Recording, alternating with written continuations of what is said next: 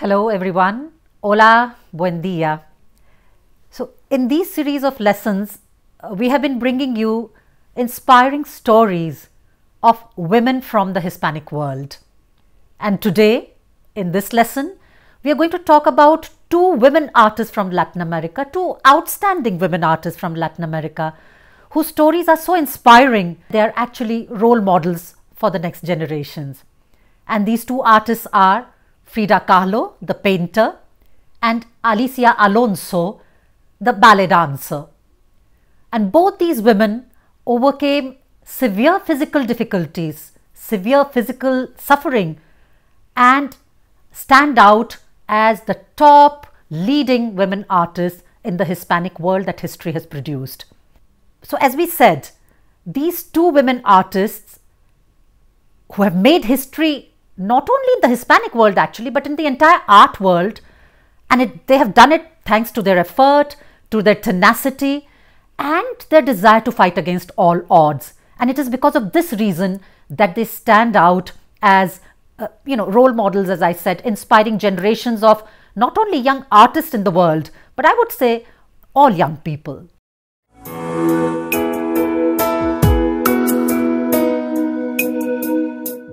So we are going to talk today, as I said, of Frida Kahlo. She was born in 1907 and died in 1954. So, from the first half of the 20th century. She's a Mexican painter. I'm sure many of you have already heard about her and seen her paintings. And then we will talk about Alicia Alonso from Cuba. Alicia Alonso is a very well-known figure again. She was born in 1921 and at 96, she's still alive today. She's a prima donna of classical ballet and one of the leading figures in Latin American dance, known all over the world. In fact, in our times, there are a number of Latin American women artists, painters, sculptors, dancers, and many of them have made a mark and are well known in the world. But historically, actually, very less is known about women artists in general, and particularly about women artists from this region of Latin America. In fact, in the history of Latin American colonial art, there's hardly any mention of women. There's almost no reference to female artists. The first Academy of Art, which was created in Latin America, which is the San Carlos Academy in Mexico, did not allow women to study in it. And it was only at the end of 19th century that the names of Latin American artists, women artists, began to be known. Since the 20th century, of course, women have had a more significant role in the development of plastic arts, dance and music in Latin America. And if we think of painting, Frida Kahlo is an outstanding painter, along with, of course, very many other women artists of Latin American modernity who are equally remarkable. And I could tell you the names of particularly a few of them. For example, Tarsila do Amaral and Anita Malfatti from Brazil, Remedios Varo from Mexico, Amelia Palaez of Cuba, to name just a few of these women painters of the beginning of 20th century.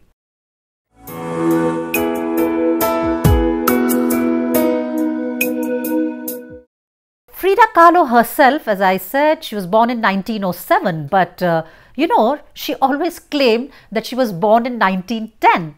Why 1910? Because that is the year the Mexican Revolution started. You must have heard the name of Emilio Zapata, Pancho Villa, the great Mexican Revolution. So she wanted her life to be identified with modern Mexico. And I think this detail gives us an idea of her singular personality, characterized since her childhood by a deep sense of independence and also rebellion against, normal, ordinary social and moral habits. She was moved by passion and sensuality, and she was proud of her Mexicanidad, of her Mexican identity and, cultural tradition set against the reigning Americanization of culture. And all of this mixed with a peculiar sense of humor for which she is very well known. Her life was marked by physical suffering, which started with the polio that she contracted at the age of 5. And as a result of this polio, her right leg was thinner than the other. But even so, she was a very dynamic and agile child.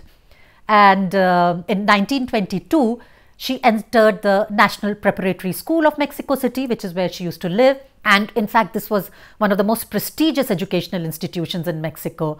And it was only in that year this academy had started admitting girls and to take, drawing and modeling lessons. So it was precisely in this school that, she would kind of get this basic training as an artist, and she would come in contact, she would meet the person who would be her future husband, the well-known Mexican muralist Diego Rivera, who had been commissioned to paint a mural in the school auditorium, and whose big murals with native art and indigenous motifs are so very well known in Mexican art.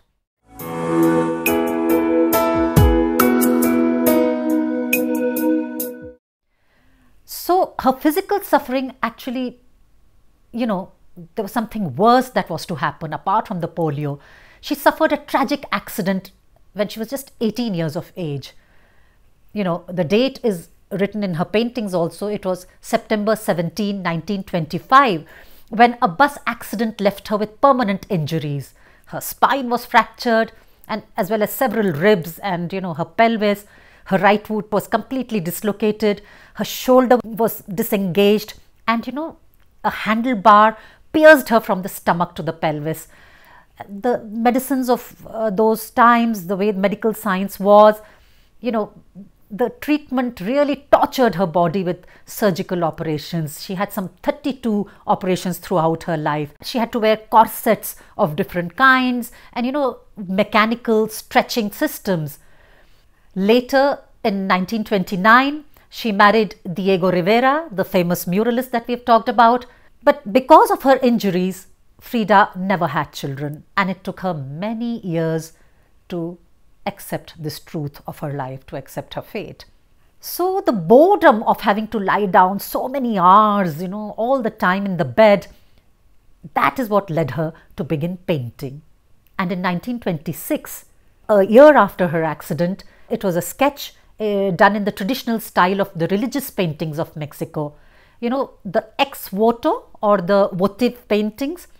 Traditionally, these paintings are executed on sheets of tin plate and portray the scene in which a miracle occurs. The miracle in this sketch is that Frida did not die, despite the serious accident. One of the characteristics of ex voto sketches or paintings is that the scene is described in a double way, in drawing but also in words. And many of Frida's paintings will incorporate the ex voto style elements.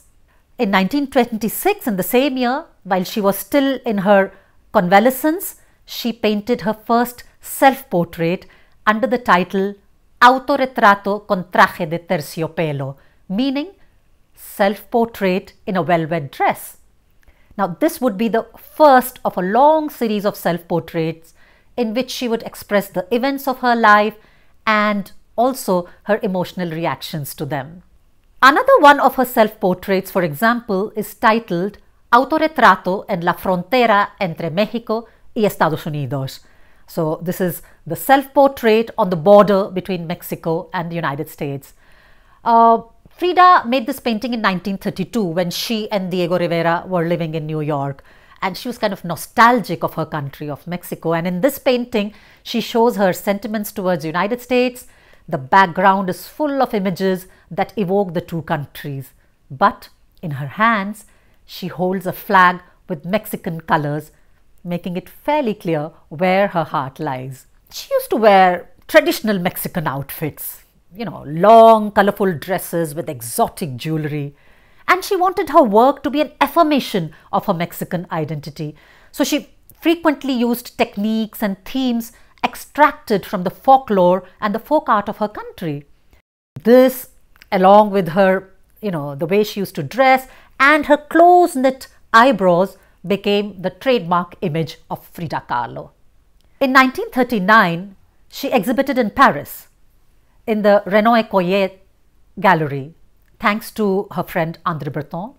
And during her stay in the French capital, she also met famous artists like Pablo Picasso and appeared on the cover of the French magazine, the French version of the Vogue magazine.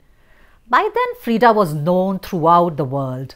And in the spring of 1953, the Gallery of Contemporary Art of Mexico City organized for the first time an important exhibition of Frida's works. Frida's health was very bad at that time, and the doctors told her not to attend the opening of the exhibition. But minutes after all the guests were inside the gallery, they began to hear sirens from outside. So the mad crowd headed outside, and there was an ambulance accompanied by a motorcycle escort. Frida Kahlo had arrived in her exhibition on a hospital bed. She was placed in the center of the gallery. The crowd came to greet her. Frida, in her usual style, told them jokes, sang and talked to the people the whole afternoon. And of course, the exhibition was a resounding success. The same year, they had to amputate her leg below the knee due to a gangrene infection. This plunged her into a great depression, and she finally died in Coyoacán on July 13, 1954. Her last words in her diary were, "Espero que la marcha sea feliz y espero no volver," meaning, I hope my march is happy and I do not have to come back. 4 years later, her family home had become the Frida Kahlo Museum. Her life has been depicted in several films and documentaries, and one of the most notable film out of them being the US-Canada co-production in 2002 starring Salma Hayek as, playing the role of Frida Kahlo. She was a pioneer. Frida Kahlo was a pioneer whose life was always moving between tragedy and success. But she was a free woman in all the facets of her life.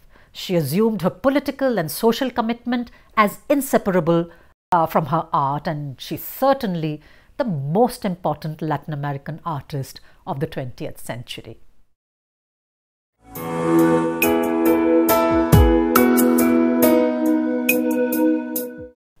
We will now move on to the story of Cuba's Alicia Alonso, an international ballet legend. Her full name was Alicia Ernestina de la Caridad del Cobre Martínez del Hoyo. So her short name, of course, which she took on later, was Alicia Alonso, and that is how she is known as the prima ballerina assoluta and director of the National Ballet of Cuba.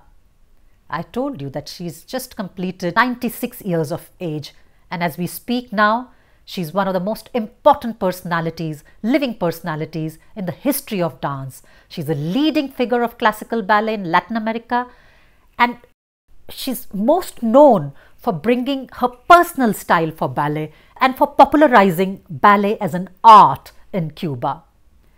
So Alicia was born in Havana in 1920, some records say 1921, and she was born in the family of an army officer. She was one of the two daughters of this army officer, and as you can imagine, her family had no shortage of money. It was a rich, well-to-do family. So when the family noticed that she had a talent for music and dance, she was quickly enrolled in the Sociedad Pro Arte Musical, the dance school at Cuba. She met her future husband, Fernando Alonso. At the age of 16, she married him and moved to New York. And why New York? Because in those days, if one wanted to be a ballet dancer, there were no facilities available in Cuba, and one had to study in the United States or Europe. She soon became one of the founding members of the American Ballet Theatre. And by the late 1940s, she was considered one of the world's greatest ballet dancers. But Alonso remained determined to promote ballet in Cuba, and so in 1948 she came back to Havana and set up the Alicia Alonso Ballet Company. Now this school was largely funded, it was a private personal school, and it was largely funded by the then burgeoning Cuban high society, who these were wealthy patrons who were proud and happy to have their names associated with such a distinguished project. The Cuban Ministry of Education also made a modest subsidy, but by the mid-50s, the company had run into financial difficulties and also some political problems. Those of you who have done some history of Latin America would remember that these days, in the 1950s, Cuba was under the dictatorship of President Batista. So, and there was already a lot of domestic protest arising against him, and facing this increasingly domestic upheaval, President Batista attempted to recruit the Alonso Ballet Company to his cause. He wanted the group to dance on demand, often in order to just distract people from, the student protests that were going on everywhere. But when the dancers of the ballet company refused, all their funding was cut. The school, in fact, folded temporarily, and Alicia left Cuba once again. This time she joined the Monte Carlo Ballet. She returned back to Cuba when Batista's government was overthrown by the triumph of the Cuban Revolution in January 1959. And President Fidel Castro then sent her a message asking her to make the company what they wanted it to be. So they sent him a big list of their dreams, what they wanted to do, and within weeks, the school was receiving a generous funding. It was renamed Ballet Nacional de Cuba, that is the National Ballet of Cuba, the National Ballet School of Cuba. And in fact, in one of the most evocative and touching stories of the Cuban Revolution, this group of ballet dancers went on a tour of Cuba, demonstrating ballet, showing the ballet dance to people in the most remote parts of the island. Naturally, most of the audience had never seen the dance before, and they were amazed to see this. But they understood quite soon what the artists were doing.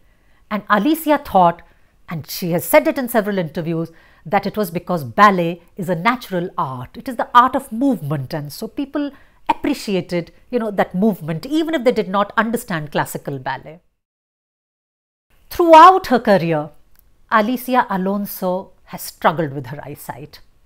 In fact, it was in the 1940s. She was a young girl when it was diagnosed that she had a detached retina, and she had been through several operations. She's now nearly blind, but she still actively supervises all the Cuban National Ballet's work, and she still choreographs. She's got these assistants, people who have been working with her. They interpret the directions that she gives. Cuban ballet, while it has influences of the Russian and the Soviet styles, is now recognized the world over as having its own unique form. So, through the Ballet Nacional, through this National Ballet School and its network of schools in different cities of the island of Cuba, Alicia and Fernando Alonso have created a uniquely Cuban style of dance. And earning worldwide acclaim, the ballet has performed in 58 countries and has received hundreds and hundreds of international awards. One of her constant battles has been precisely the preservation of style. As she says, it is the style that turns technique into art, that makes the dancer's art not just a monotonous and expressionless gymnastics. According to Alicia Alonso, it is within the style that a dramatic idea and an aesthetic sensibility is expressed.